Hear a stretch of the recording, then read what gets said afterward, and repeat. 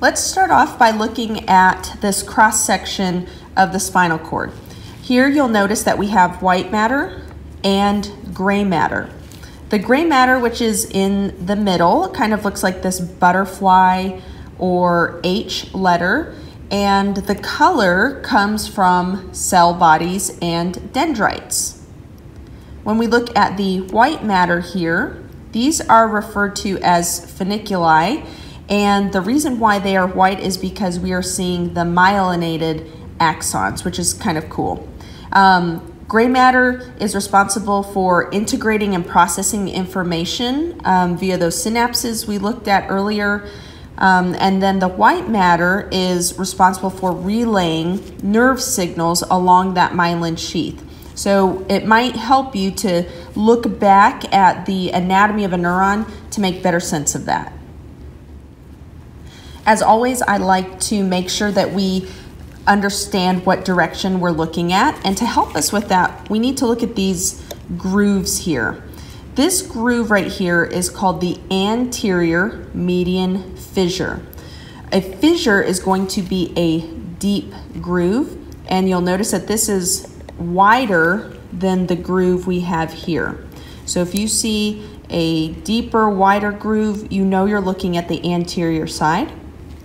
This groove right here is called the posterior median sulcus. So posterior median sulcus, anterior median fissure. Right here in the center is the central canal, and I'll talk about that again in just a little bit.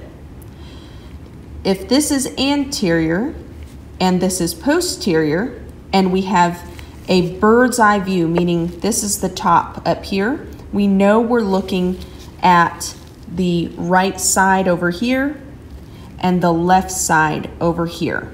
So right, left, anterior, posterior. Let's take a closer look at the gray matter here.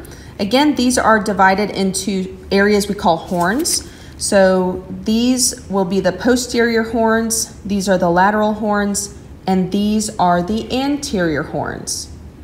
The posterior horns, which are right here, again, we know this is posterior because this groove right here is the posterior median sulcus. This will contain the dendrites and cell bodies of interneurons. And remember, interneurons are those neurons that are located entirely within the central nervous system. And we have these pathways, somatic sensory pathways and visceral sensory pathways. You'll probably discuss those in a lecture course.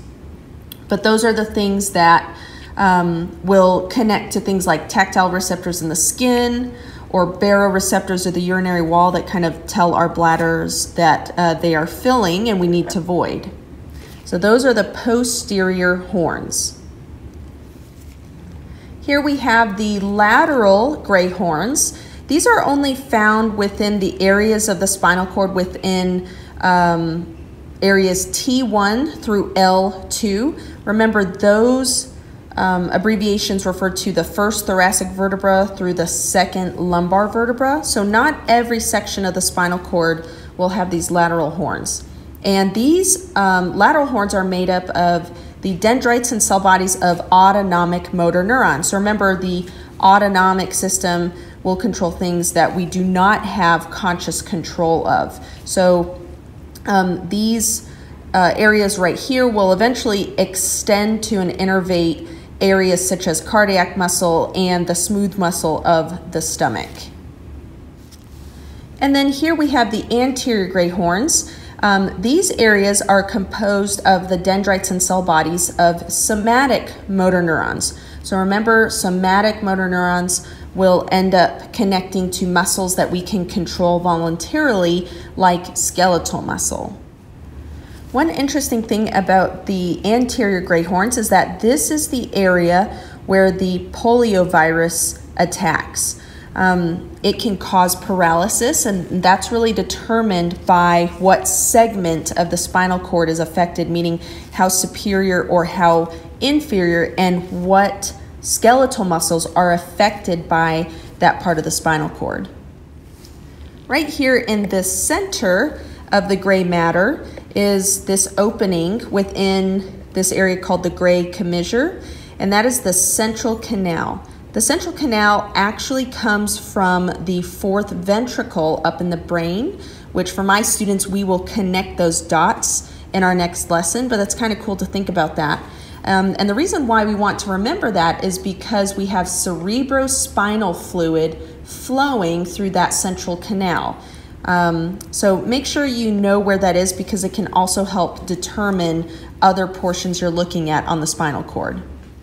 Let's take a closer look at the white matter now. The white matter, again, is colored as such because of the myelinated axons, which are responsible for relaying nerve signals. And as long as we remember our directional terms, you'll be golden on identifying these areas. So the groups of white matter are referred to as funiculi.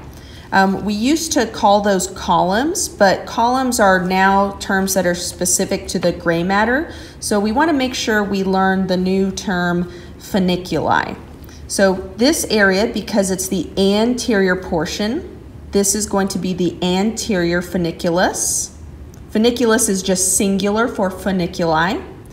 Here we have the lateral, so this would be the right lateral, and the left lateral funiculi. And then over here, we have the posterior funiculus. Let's now take a look at the structures outside of this area here.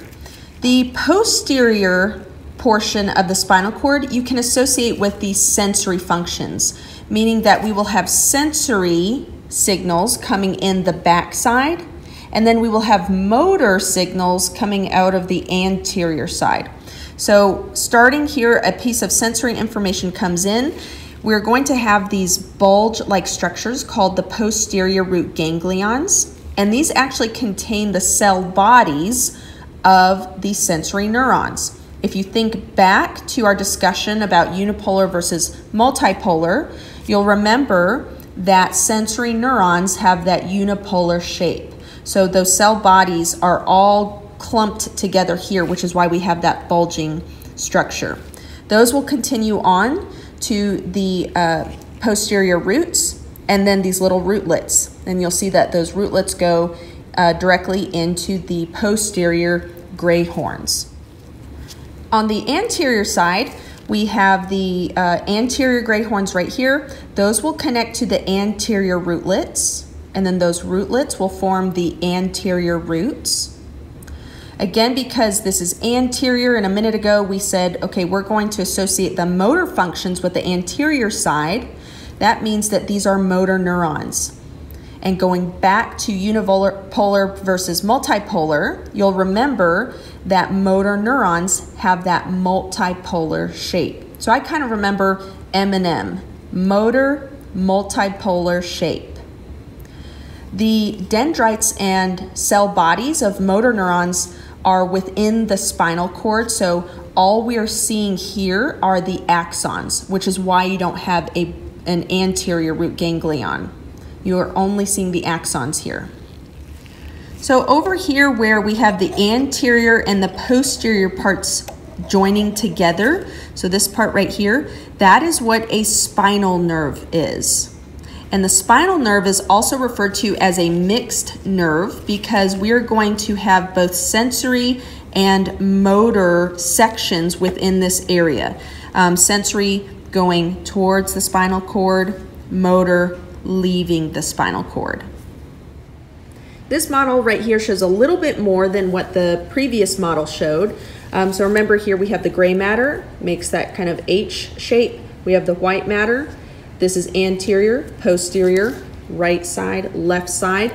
How else do we know that based on this model?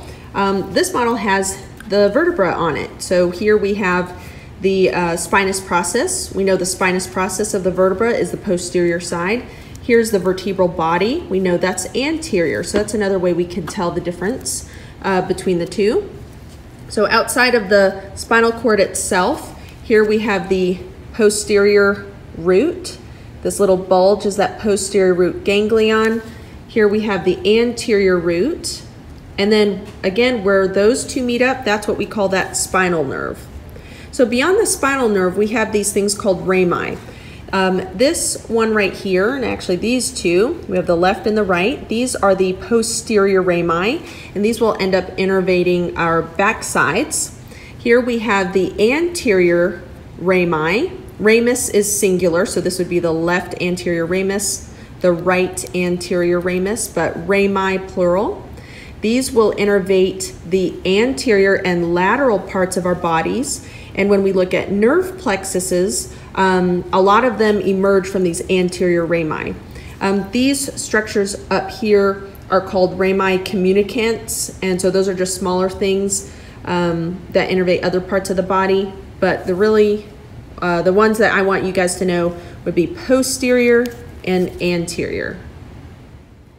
My biggest tips for studying the spinal cord is to familiarize yourself with those directional terms, so anterior, posterior, right, left, things like that. And then when you start adding in pieces of information like, okay, the posterior side is sensory, anterior side is motor, I think you'll have a lot better time putting all this information. So I hope those tips helped. Let me know in the comments what you think about that, and happy studying.